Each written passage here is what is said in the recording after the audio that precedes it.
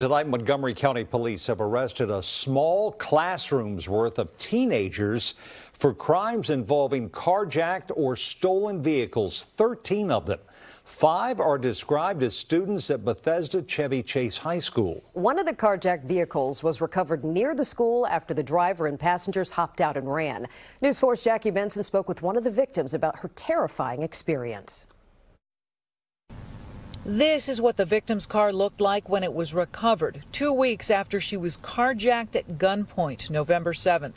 She was delivering for DoorDash at an apartment complex in the Wheaton area.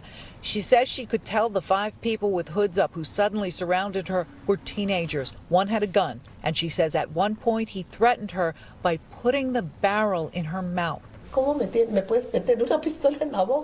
He put the gun inside my mouth. In that moment, I thought, this is it. This is going to be my last breath.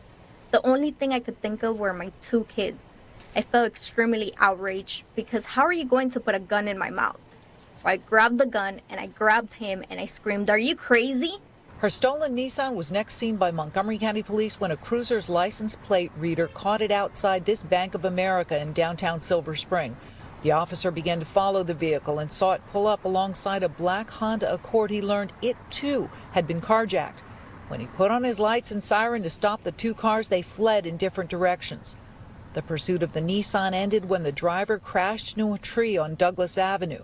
The 5 teens got out and ran away, but were taken into custody.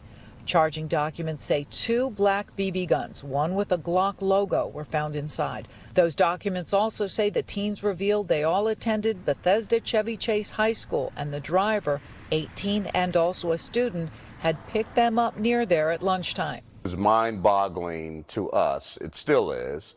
The day that it happened, which is a school day, the time of day that it happened, while these, young folks should be in schools.